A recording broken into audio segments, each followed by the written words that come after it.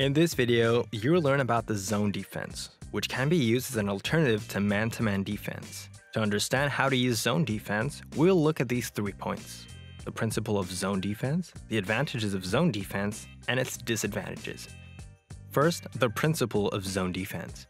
In a zone defense, each player is responsible for defending a certain area of the court.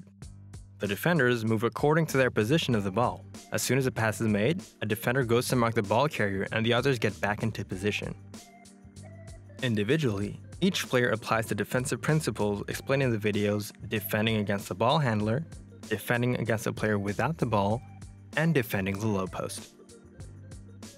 There are several types of zone based on the original position of the players. For instance, in the 3-2 zone defense, you will find a line of 3 players along the 3-point line and a line of 2 players at the back of the key. Secondly, the advantages of zone defense. According to the defensive strategy, zone defense can be used to protect the key, with a high density of defenders along it. This type of defense makes it complicated to dribble towards the basket, and it can be useful among shorter players as well as making it easier to catch rebounds. Zone defense also enables your team to push forward quickly if you receive the ball, thanks to the players defending along the 3-point line.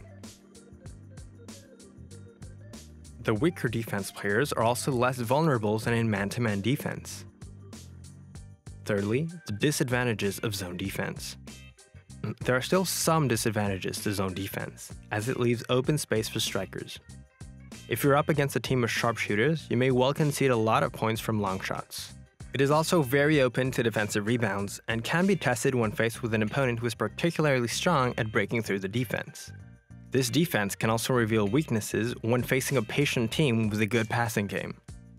Zone defense requires good communication and excellent synchronization between the players, but when used well, it can be a very solid defense. Over to you.